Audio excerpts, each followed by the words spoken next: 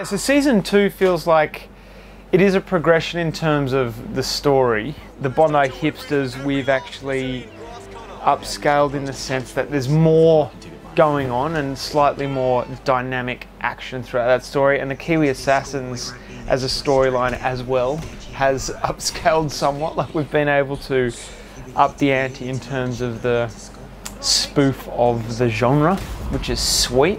Cavemen, we upscaled literally by having a tribe now. So we've got a tribe to manage as opposed to just Styx and Rocky, the two characters, just trying to navigate their existence together. So yeah, it both feels like a bigger universe and also smaller at the same time. It's cool. It feels fun. And there is a new storyline of these Tombs characters. Basically guys who set up the tombs that end up getting tomb raided, if that makes any sense. Set up the Indiana Jones tombs. And that's a big storyline because we've had to build sets and do all kinds of stuff that we've never actually had to do, you know, which is feels really grown up. Just a bit of a fixer-upper.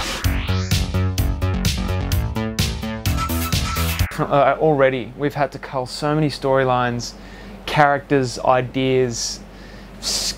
I guess you can call them sketches because some stories just birth out of sketches and stuff. So many, so we already have what we think would be quite a lot of material for a third season. We've got feature film ideas for the hipsters, also the Kiwi Assassins. That could also work as a TV series. So it's just, yeah, we're pregnant with ideas. Doesn't sound right, does it? Pregnant with ideas. It's just such a meh way to say something, but I said it. I love the Auntie Donna fellas. I really love them. Like I have affinity with them as humans, their comedy, how they say shit. Broden particularly, he's got a cadence to his words, and he's got like such a particular beat. Can't get enough of that.